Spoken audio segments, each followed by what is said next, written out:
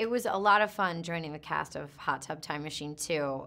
I've never joined a sequel before, so it was fun to watch them because they have such a established and great chemistry as a cast that it was a lot of fun to just sit there and sort of observe and watch them improv and go off on these crazy tangents on set. I really enjoyed it a lot.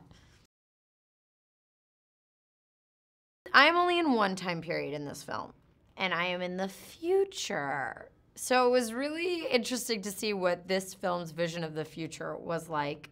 And I wish I could have gone back to more time periods. Maybe for the third one, I'll be more a part of the traveling. My character is engaged to Adam Scott's character, and she is a very buttoned up, a little bit uptight woman, and gets sucked into the madness of this world.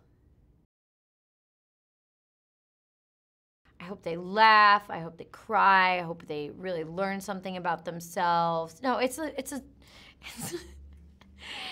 very self-aware comedy. I mean, the title is Hot Tub Time Machine 2.